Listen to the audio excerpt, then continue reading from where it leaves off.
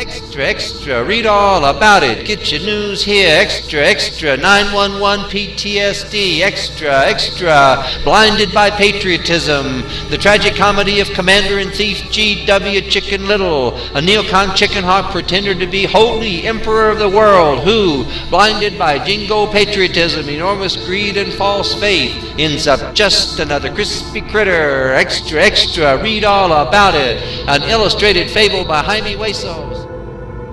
Run, Henny Penny, before it's too late, and tell the people the emperor has no feathers.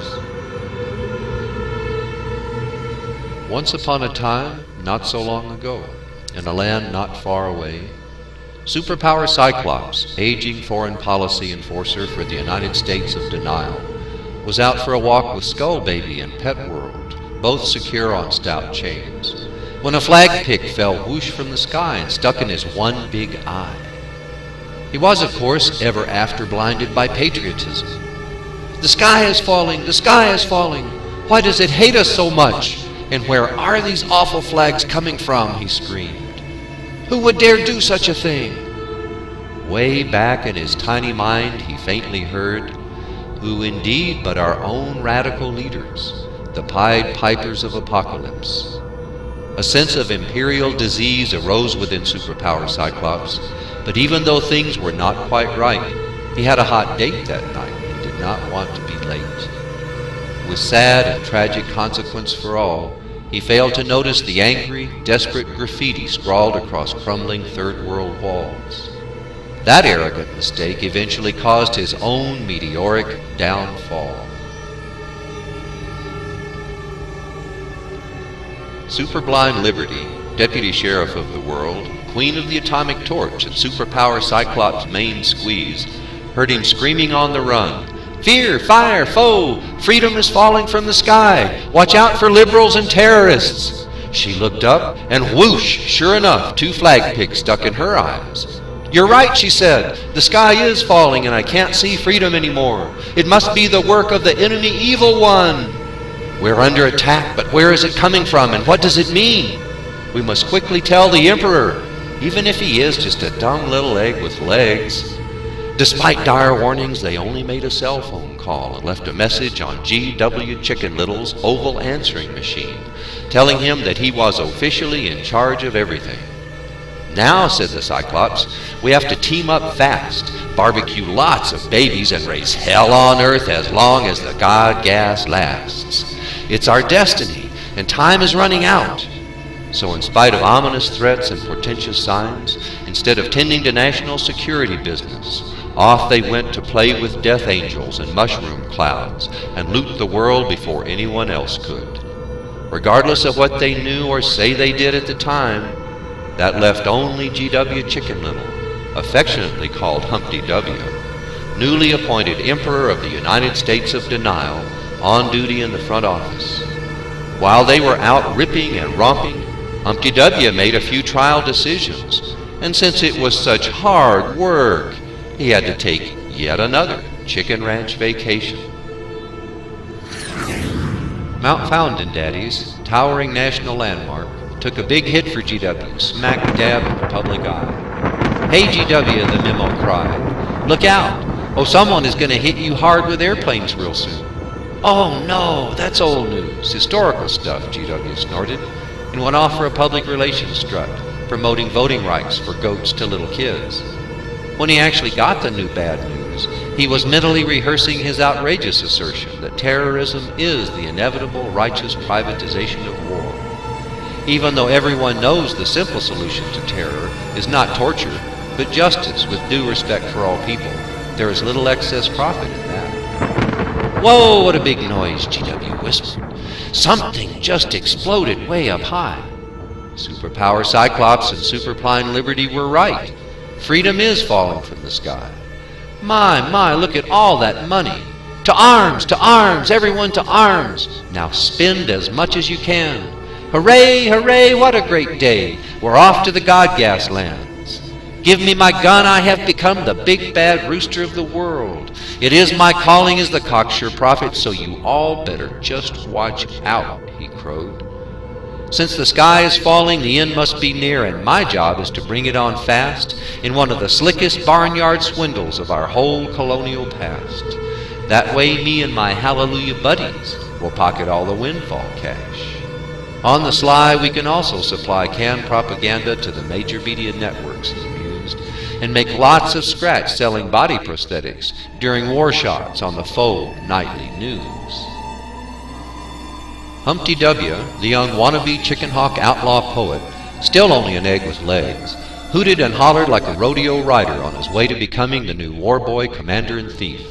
Pumped up on rooster juice, he mounted his diplomacy and headed toward the crossroads of Western civilization to bomb Stone Age cultures back to the beginning of time. Never mind they were mostly poor, innocent, and essentially defenseless against the greatest war machine the world has ever known. He claimed it was okay to get even if at least 10 times the number of casualties paid for someone's disastrous attack. That way he could maintain credibility as the most ruthless rooster to ever steal a country or a vote, and catch a little target practice too before promoting the next illegal invasion. So backed by the Argyle group of weaponized chicken socks purveyors, chanting mindless neocon notions in the name of dead terror victims, Humpty W. set forth to cram peace, liberty, freedom, democracy, and depleted uranium down the throats of all less fortunate folk. You're either with us or against us, GW glowered. Mine is bigger than yours, so bring 'em on now and let's see who's a coward. Know what I mean? I hope plenty of high-value targets remain by the time I get there. And where is that plastic turkey anyway? Come a tie-yi, yippee-yippee-yay, yippee-yay, he cackled, swooping down for Thanksgiving Day rounds. Hey, wait a minute, someone snarled from the roving cell phone glued to his back. Rewind that photo op for the next video war. Chickinoint, a pre-religious awakening, inevitably came to the weird little bird Humpty W. Stimulated by bombing camels and babies in addition to men and women of all ages, and pumped up on more rooster juice, the immature egg with legs hatched into a fully fledged neocon chicken hawk. Upon coming out, GW was greeted by 3 self-appointed pro-life advisors, Pee Wee and Dick, who ascended with flag picks from the basement of shadowy government. Before he even glimpsed the truth, GW was blinded by jingo patriotism and initiated into the Royal Masters of the Skull Society. Who and what were the pro-life advisors? What did they want? More later. At the moment of emergence, the pro-life death masters taught GW the limitless wonders of privatizing public capital, commonly called piracy. They also regaled him with the fundamental USD golden family dream. Pay now, go into debt, and die before you own it. GW was then irresistibly tempted by the promise of big money, pure and simple, for himself and his rich and influential flock members, the haves and have-some-mores. Finally, they revealed a super-secret, double-cross knowledge of false faith, from which he learned that deceiving spiritual belief is the most effective deceit of all, because it enables vastly rewarding religious wars. However, they cautioned, never get drafted, pull family rank and party at home. If anyone complains, just claim your new age higher political power is saving you for the future. That lie works every time. Totally blinded by jingo patriotism, corrupted by enormous greed, and seduced by false faith, what more could you hope for in a drugstore cowboy? Imperial snakes, patriotically robed, surrounded GW as he strode over half a world of poor children, mostly in the southern hemisphere, clutching his bag of hard-earned money and holding out his double cross like a scepter. His preemptive gang rushed forth to bring United States of denial ways of life with democracy, liberty, freedom, and hegemony to the world. It is essential for the USFD to have all it needs and take whatever it wants for the protection and benefit of the earth. We are the most equal, so we get the most first. This should quickly enlighten those smart nations to the basic values of our military capital fascist domination. Get used to it, he spouted. The aggressive spread of neoliberal democracy means that multinational companies inflame worthless, disposable consumer desires and exploit unjust trade and labor laws, while scornfully denying critical environmental needs. Full speed ahead then for global development, and nature, by God be damned. Use it up fast, because time is running out, according to our Indo-World Armageddon plan. Big talk, but what would you expect from a former chicken cheerleader, inflated by foul ideas and chicken seat? Unfortunately, GW soon believed he was a supernatural being, not just packaged chicken meat. He easily convinced himself that he acted as God's own celestial mailman, delivering bigoted family values, bogus liberty, and counterfeit freedom to the world from far beyond the stars. However, his power-diluted war dream turned out to be just another flashback memory.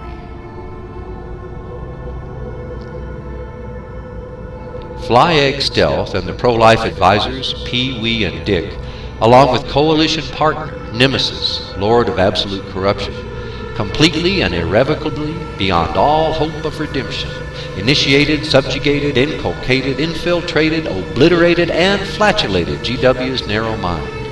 The first big lesson was a brain stuffing of totally occult neocon chicken hawk ideology and methods of achieving chicken control of the world.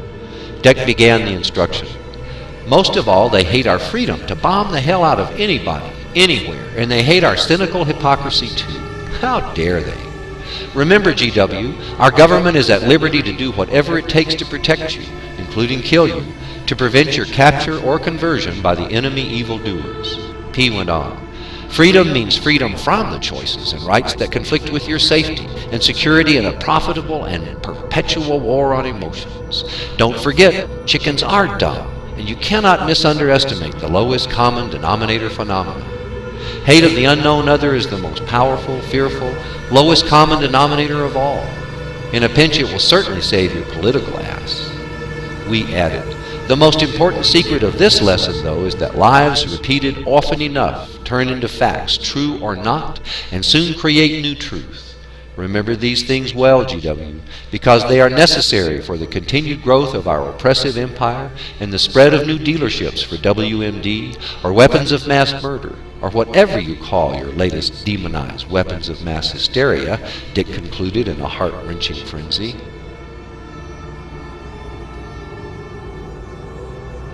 Gun Gas Chick, as the reinvented GW liked to be called, wanted to corner world cooking oil so badly he seized his first chance to demonstrate absolute resolve not to change his mind in spite of reality. He was determined, in fact, to always deny truth in the face of overwhelming lies. Never apologize, never admit mistakes, never be in doubt, ever. No flip-flopping, just tough it out. If you ever are called a liar, just ignore it. Make no comment, and eventually everyone will forget.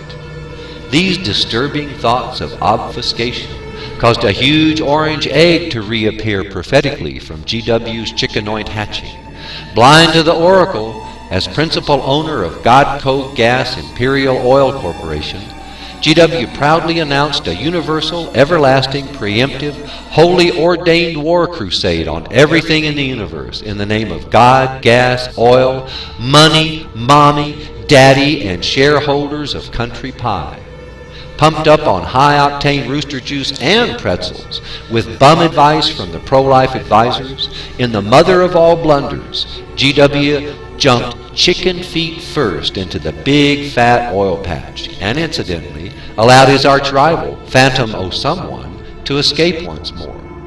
That proved coincidentally beneficial, however, since it guaranteed plenty of threatening videotapes for the ongoing television serials called news reports used to control the greater peeper population.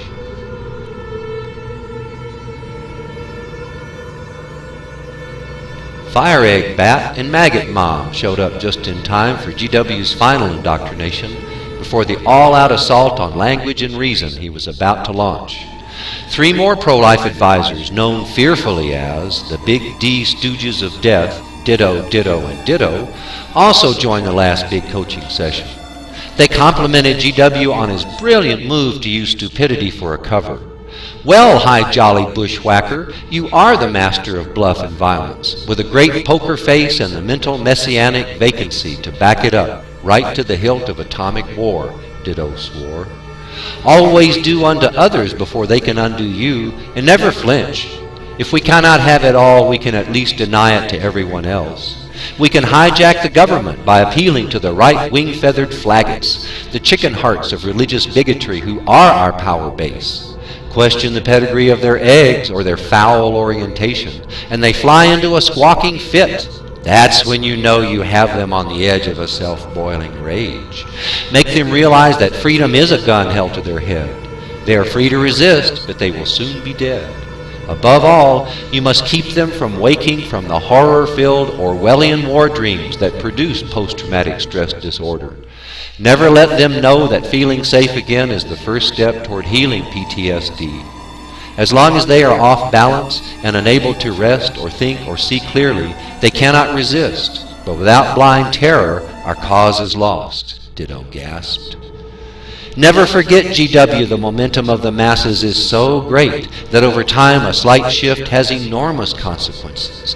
Tilt the mob even a little in your favor with fear and uncertainty, and rule the world forever, Ditto hissed in a furor. Shock and Awe, the invasion celebration, kicked off just as anticipated on all major planetary networks for some really big bucks viewer ratings. Hugely inflated by the Aryan bombing campaign that plowed the earth and made it fertile again for opium poppies, and encouraged by his unresisted stomping around in the world at large, GW boldly invaded Babylon, homeland of yet another evildoer. In order to get all the oil, eliminate even a dream of fictitious WMD, and spread neo-democracy, GW had the fun but tough job of deciding how to blow away countless lives of all colors and shapes, and spread radioactive fires, guns, bombs, jets, missiles, mistrust, corruption, and lots of really pissed off resistance fighters all over the place.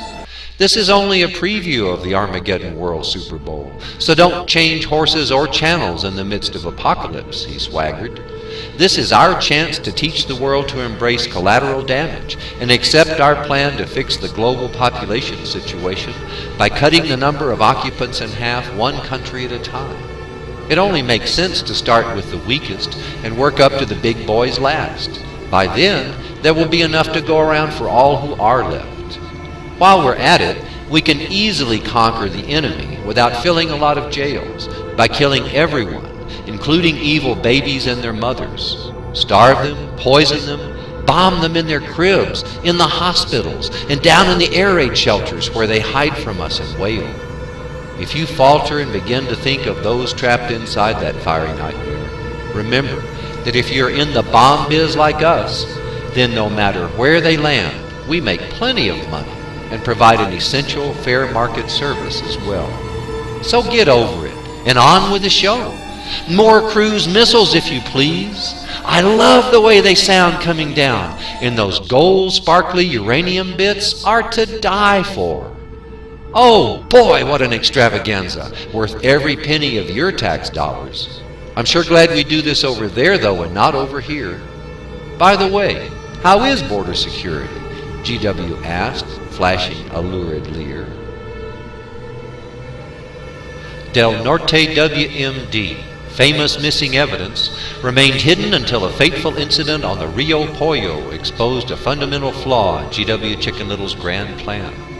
Feeling puffed up after successfully destroying a second defenseless country with almost no blowback, GW went to an old, familiar, good times, red light pen of hens frontier hangout for some well-deserved macho R&R. Mission accomplished! Mission accomplished! The world is mine, he whined, stumbling through dark alleys of twisted deceit. Suddenly and without warning, he was attacked by terrorist scissors drones that immediately revealed his sinister offensiveness. Scared senseless, GW raised the threat level to red, yellow, and green all at once, just to be on the safe side and confuse everyone. after several snippy aliens breached the Wallow missile's defense system, he belatedly whipped out his own secret WMD and blasted away at the enemy penetrators. He fired impotently until his flagging ammunition was spent. Then a scissor swiftly rendered him a common capon, and with a spiteful, chicken-headed, knee-jerk ejaculation, he croaked for total all-out nuclear retaliation. Smart bombs, aptly named, rained down in profusion as the sky really began to fall after all, in a self-fulfilling prophecy. The scissors castration attack caused GW to have a severe Viagra flashback, in which he thought he was still big cock on the walk.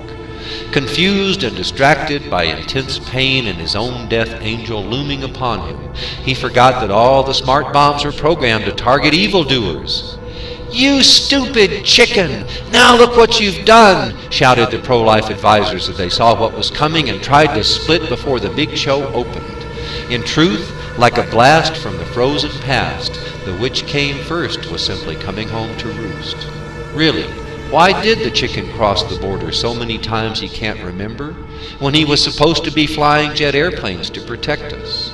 This is a critical self-preservation question. What did he do there? Is he impaired? We have a right to know, and now, before he pushes any red-hot buttons and blows us all to bits of mutton. Chicken-lightenment, dim at best, came as the biggest bomb of all went off right inside GW's head. He had a fleeting moment of true enlightenment when he realized he had been double-crossed by the pro-life dudes. As he atomized, he briefly understood that all along he had only been working for the rapid extinction of his very own species, under the ravenous guidance of chicken soul packers. His greed and desire for power and hatred of others not like himself delivered him right into the Skull Egg Bros' control. He saw that evil, which is historical and not natural, has no innate power, but feeds parasitically on the hatred of others who willingly or otherwise lend it their own. Wars, he conceded, beget only wars, and the way to balance scores is to share equally. His money was gone, his flags were broken, his gun was jammed, and his rod of false faith had deserted him. But unrepentant in the gathering darkness and deafening silence that followed the big blast, he still heard echoes of his precious neocon mantra slowly dying away. Me first, me first, me first, okay? Chicken Purgatory, short-term repository for soul trash, found GW laid out in limbo, reduced to irradiated ash, while the pro-life advisors partied down on a mushroom cloud and showed off newly enhanced nanobot weapons for the terminal good versus evil TV wars. They did not even notice they too were heavily irradiated, and that genetically modified bat babies were melting from the ongoing atomic conflagration sweeping the world. Nemesis and Maggot Mom, the red-eyed flies, returned with their spawn to feast on GW's corrupted carcass. With his deep-fried head resting on a brimstone pillow, Chicknlittle's dissolving ego cried pitifully and pleaded for forgiveness and salvation, while true awareness, being indestructible, contemplated the final dispensation of chicken parts. Chicken Heaven, brightly feathered, beckoned to GW to awaken from his beleaguered dreams, and suddenly he thought he heard the celestial bells and cosmic chorus of well-meaning beings calling for him to arise.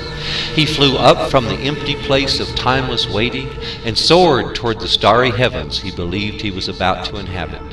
Certainly for so loyal and grand a servant as himself, there would be a fine penthouse and a fabulous job as CEO of some part of the heavenly franchise.